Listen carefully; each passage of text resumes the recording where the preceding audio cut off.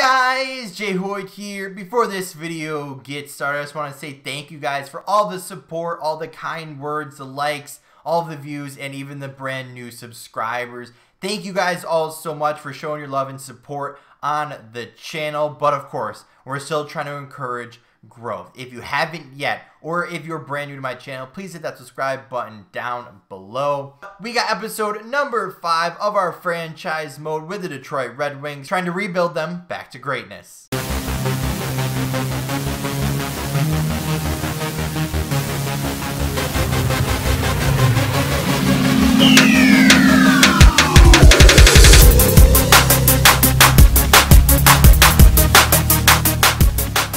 What's going on, guys? JHoyt back with you today. Welcome back to episode number 5 of our rebuild of the Detroit Red Wings. And let's just say we've been struggling pretty hardcore so far, and we have some little bit of good news to look forward to, and that's, not saying too much since we've sucked so far, but we've done a little bit better than we did last year. We got a red hot Dylan Larkin in our lineup, and we have an AHL team that has made the playoffs in convincing fashion. So let's watch out the rest of their run towards the Calder Cup, and we'll kind of try to figure out what we want to do and kind of talk about the upcoming moves for this upcoming offseason. So when you look at our team right now, we have a really good top line. We have a pretty decent, I don't even want to say decent. We have a good, not really good, but a couple of good left-handed defensemen. And we have 2 right-hand defensemen that are still upcoming, that are still a little bit young, that maybe are on the verge of making our NHL roster, hopefully next year. So we have defense. We have 1 line of forwards, and we're working on that second line of forwards now. Now, if you guys remember our team, we had obviously Larkin as number 1 center, and then we had Fabry as our second line. I think this offseason we might have to say goodbye to Fabry as we try to get somebody in there that's more established, that has a better right now feel to them, and not just like a, hey, they could be good but maybe not, but they might have a good year but they maybe not. We need someone a little bit better and higher overall than Robbie Fabry. So once we get that second line center, we should have a good top 6. We should have a good top 4, ideally, if everything goes the way we want it to. And then we also have a good starting goaltender. So ideally, we'd have a good team after that. But now we just need to put all those pieces together as the offseason is still upon us. And actually, we're doing pretty fantastic right now. 12-2 in the AHL playoffs so far. I think we won. Wait, did we win the cup? We won the cup. Let's go. We won 1 cup at least. So although, like I said, it is the Calder Cup, it's still something to look forward to. It's something very promising from our AHL players. And obviously, some of those players are going to want spots up in the NHL next year. But of course, in the offseason, before you can get into your roster management, you got to do some of the owner work. And we got to upgrade our concessions. We got to make sure everything is fixed up and ready for next year. And of course, we got to make sure all of our prices are right. So, of course, we did end up building parking lot 2. So that's obviously crucial. And I don't know why this is an owner goal, but it's already there. So I don't know what else he wants me to do. It's already level 5. It's already built. So we'll have to just kind of roll with the punches here. So we're not gonna have enough money, unfortunately, to finish off these last couple of repairs. But once everything gets fully upgraded, then we'll have money to repair everything every year. So here we are, the draft lottery, and we end up getting, where are we? Pick number 5? What's that? No, 6. We get picked 6 out of the top 10. So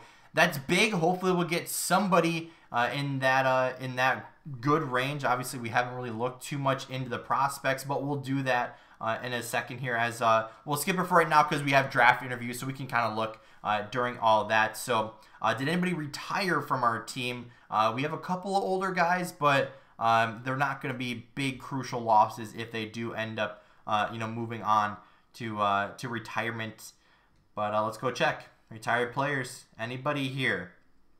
Anybody? Joe Thornton, but he's not on our team though. Detroit. No skaters. What about goaltenders? no goaltenders either. So that's good. No retirements. So we actually sit in a really good spot with pick number 6. Now, we actually, well, if you can kind of see the scout recommended players, there's actually 3 centers there, which, you know, wasn't planned, but they're there. So we got a couple of wingers, and of course we'll go down and probably interview those 3 centers as it is. And if you guys don't know anything about the real NHL, then you should know Mr. Shane Wright here is, I think it's the 2022 draft that he's expected to be a top prospect in. And of course, yeah, so offensive creativity, playmaking ability, hard wrist shot, weakness is face-offs, but whatever. So he might need a year to get up there, but maybe if we find an older guy that wants 1 year, then maybe he's close to retirement, you know, that might be perfect. We can get Shane Wright in there. Of course, we do have some young guys that are looking for a spot up there as well. So a couple of really good guys. That guy's NHL ready, apparently. And this guy's got all A's. So let's interview these 3 guys, try to learn a little bit more about them, and see which one we want to draft. So after conducting all of the interviews, we have a couple of centers to choose from, as we have Shane Wright, Lambert, Koivu, Savoy, Gauchier, Eaton, and I know the last one's not a center, but we got a couple to choose from. And unfortunately, the one that's going to look the best and I know gets really good in the game is Shane Wright. Now, I haven't seen the other ones, you know, really get good, although a lot of these players are like computer generated, so they're just kind of random in what they actually do inside the game. But I know Shane Wright gets good. I'd like to get him, but the only bad part is he's ranked number 5 overall, which if you remember, we picked 6th. So going into the draft, we might have to trade up a pick. Maybe we throw Fabry in there. Maybe we throw something else in there, another draft pick, something. But if I were to pick right now, it'd most likely be Shane Wright. So after completing the trade block, putting on all of our players and assets that we're going to, you know, try to trade or at least see what's out there and try to figure out, you know, possible assets we could bring back in. We made all of those guys on there. We put what we wanted, which basically is a number 2 overall center on the list. Obviously, we can get one in the draft if we get Shane Wright, but it still might be a year or 2 away from being in that role. Plus, we have 2 young guys in Rasmussen and Veleno that could be there and could be pushing for that spot, which, you know, if we don't get the center that we want, might have to just be those 2. Plus, of course, free agency is right after the draft. Of course, after the re-sign stage. And then also looking at our team, Hjalmarsson has kind of declined in overall a little bit. So he's getting old. He's still got, you know, another year left at $6 million. So might end up having to trade him, getting something that we could put in our squad that's a little bit younger, you know, a little bit better and a little bit more forward thinking, you know, for our team. But of course, let's get into the draft. See what we can do. See if we can possibly pick up Shane Wright.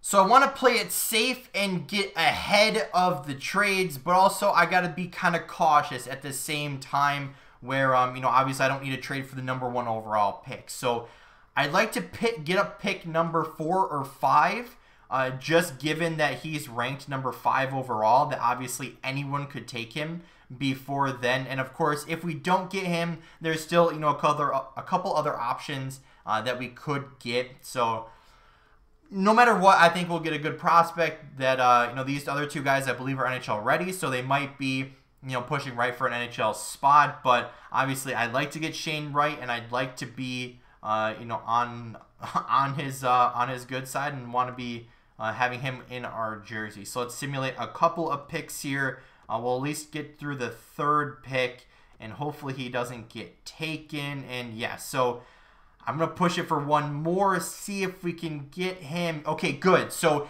let's try to get the Rangers and trade for this pick.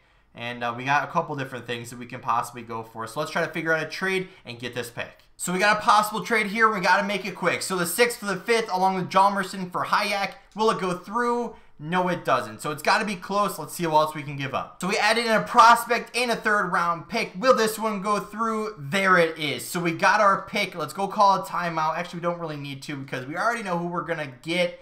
That's Mr. Shane Wright. I'm super excited that we were able to pull that off. Plus, in that trade, we don't really give up too much. So we get Shane Wright, he's a 75 overall, so most likely 1 year, then he'll be in the NHL. But we can still go after our plan, try to get that number 2 overall center. And then with that trade, so we trade the 5th for the 6th, and then we give up Hjalmarsson, who's kind of declining anyway. He's a 24-year-old, 80 overall. That's obviously, that could fit into our team. Plus, we have Cholowski on our squad, so he might be able to push for that role. And if not, of course, there's free agency. So let's finish out the draft and hop into re-sign stage. So with this draft features a lot of picks from us. We have a lot of 3rd round picks. So we could sit here for a while. So we're pretty good on centers. I'd like to, get some better defensive prospects in our organization. So I'd like to just pick up somebody here, but of course I don't recognize any of these guys. So we'll go with Miroslav Oleki. 62 overall, top 4, or medium top 4, I say. So that's not a horrible pick. So we end up getting a trade offer. Now I already went into it and into the edit screen, so hopefully it won't affect our time here. But this was right from the team. I did not make this offer. So Anaheim wants to give up Lindholm, 2 6th and a 7th for the 66th overall pick. So Lindholm, 85 overall. Hold on, he must be expiring. Okay, so yeah. Does he have an extension? Because sometimes they do. Plus, like, this would be huge for our team, no matter what. But yeah, so he's expiring. Doesn't look like he has an extension, but either way, we have lots of 3rd round picks, plus getting 3 other picks in this. I know they're super later, but I think this is a good trade. 85 overall, 28 years old. I think, does he fit our team is the real question here.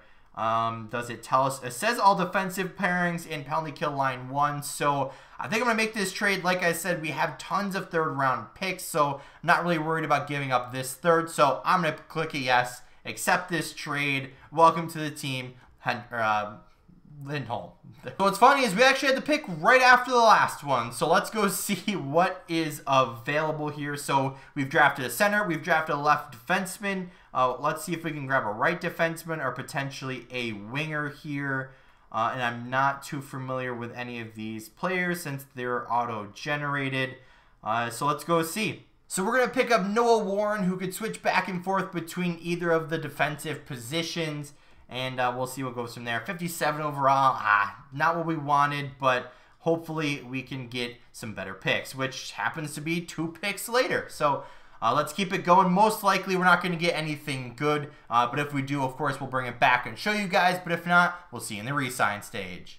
Following the draft, we only ended up making, I think, 5 or 6 total picks. Now, Josh, where all those picks go? Well, we end up trading back and trading away a lot of the later round picks. Because there really wasn't, much of anything there. Plus, we already have a ton of prospects on our squad, so we didn't really need to fill up our team with, really low, like no chance of ever making our team prospects. So we end up trading away a lot of our, I think it was after the 4th round. I think I traded away all of those picks for future picks. I think I got a couple of 3rds in the future. So kind of loading up, but not really at the same time. So let's look at our squad, kind of evaluate what we need. So I forgot to end up trade Fabry during the draft. So he's actually an 86 overall now, so it should help out in the open market. So we're actually just going to give him a qualifying offer and kind of leave him there. Then we have a couple other players we have to make some decisions on. So we have a couple of young players in Rasmussen and Veleno that obviously we're going to keep. But here's the kind of situation. So we have Granlund, who we signed last year, kind of late, and he only wants $1 million at an 83 overall. So no matter what, I think I want to keep him. So that gives us a forward, regardless of what position, really. I know he says center/right wing, but he could play anywhere.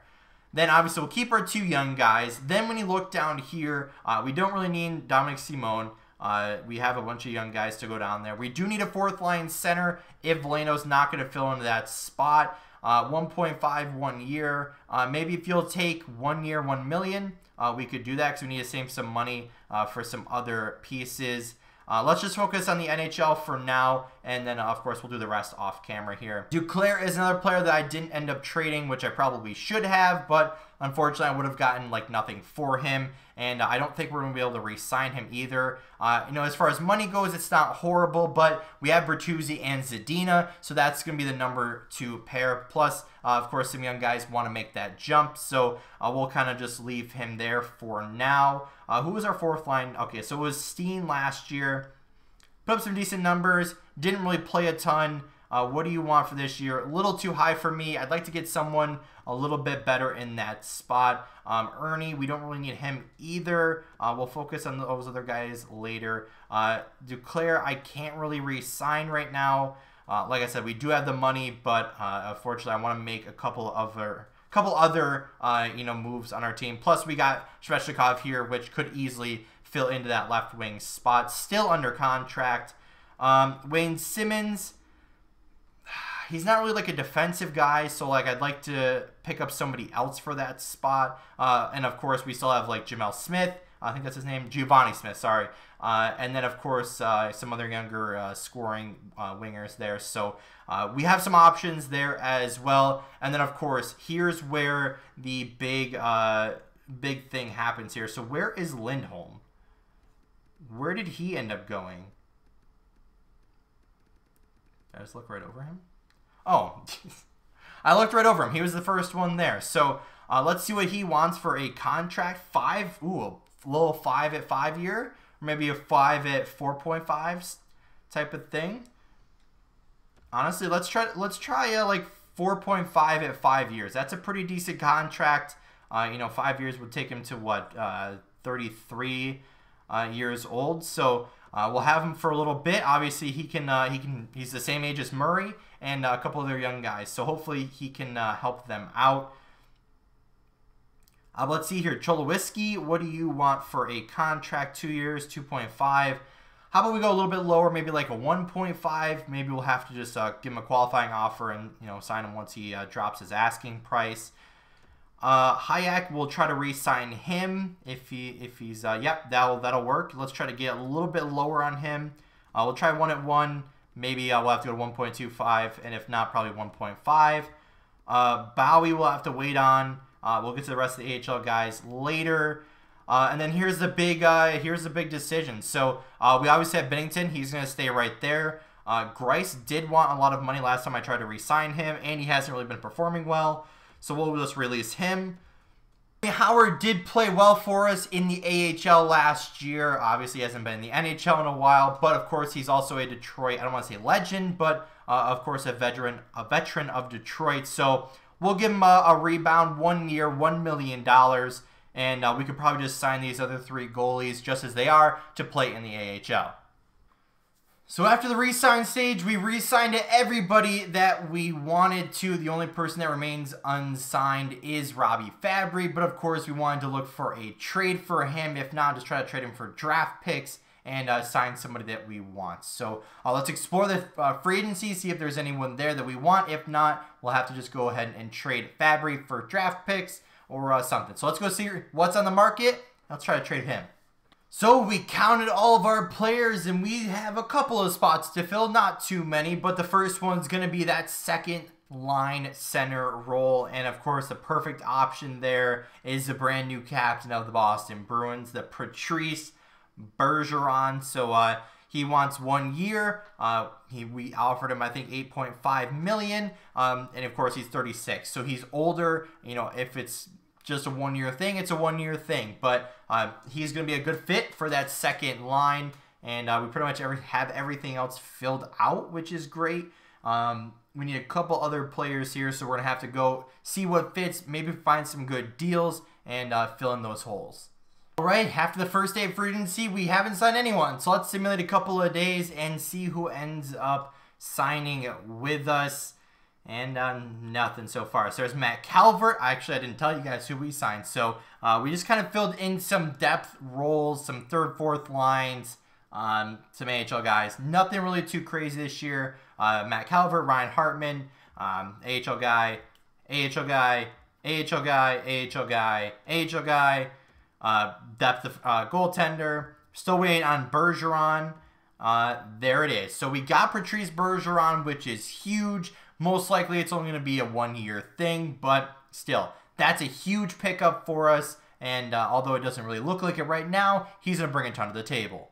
We ended up getting everyone signed that we wanted. We have 46 players going into next year. Of course, we'll have to have a big preseason training camp battle for some roles and some spots on the NHL squad. But of course, that's where next video will start, after the preseason, after those battles, and we'll get into the new year with our new team. But we'll show you guys the initial lines here, who's going to be in a battle for an NHL spot, and then once we do that, we'll wrap up the video. So here we are, now up in the top right of the screen, so you guys can see all of the players, and let's just say this is going to be a very good battle.